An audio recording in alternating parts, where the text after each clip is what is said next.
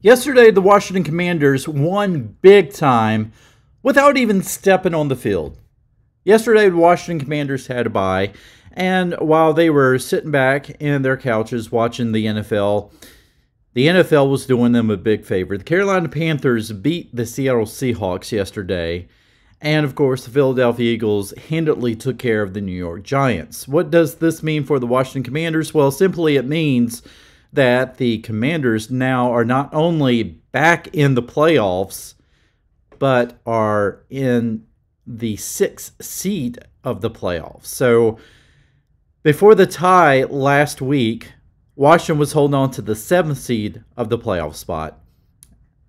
They tied with the New York Giants, and then Seattle won last week, bumping the Commanders out of the playoffs temporarily onto the bubble once again. And then yesterday, there was a bye week for the Washington Commanders. The Philadelphia Eagles handily took care of the New York Giants.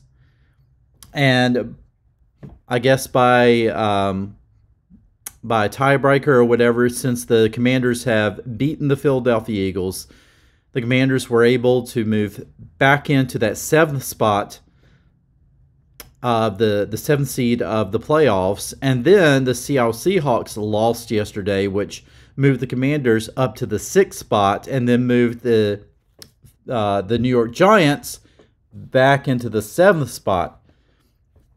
So it's crazy. And I told you a couple of videos back that this is going to change a million times before we finally see the final seeds of what's going to happen, who's going to be actually in the playoffs come week, what is it, 18?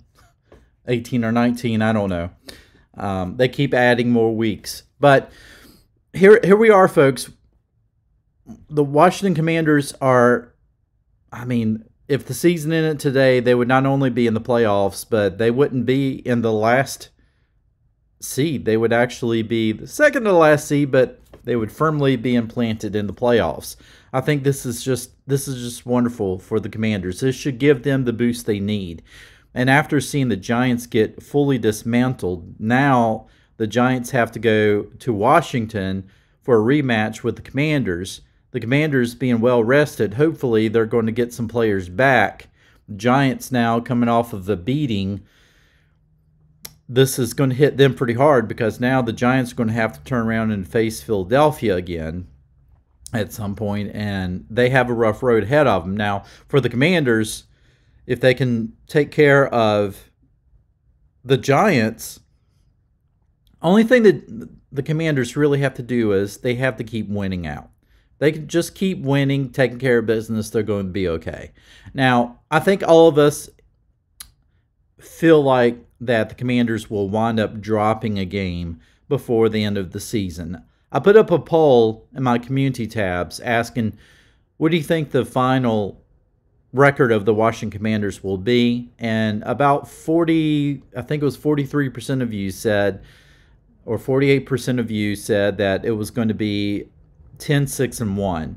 And that seems to be probably what's going to happen, I feel like. Meaning that the Commanders are going to wind up dropping one game. So is that game going to be against the 49ers? That could be the likely scenario because 49ers are just playing lights out football right now with their Mr. Irrelevant quarterback. And they're just lighting things up right now. So that could be the game that the Commanders have troubles with. Now, they need to take care of business against Cowboys at the end of the season. That's going to be a big game too, but that game we're getting at home, and I think that we can beat the Cowboys. The Cowboys almost got upset big time against the one-win Houston Texans, so anything's possible, right? And let's not overlook Cleveland as well. They got Deshaun Watson back. We know that Deshaun's going to be rusty because he hasn't played football in about a million years. So, we don't know how things are going to be in Cleveland, but we should try to take care of business with Cleveland. But let's focus on the Giants right now. Let's just focus on the fact that the Commanders had a great weekend yesterday without even trying. Let me know what you think in the comments section below. I'll see you in the next one. Hey, you stayed until the very end. Thank you so much. Watch another one right now.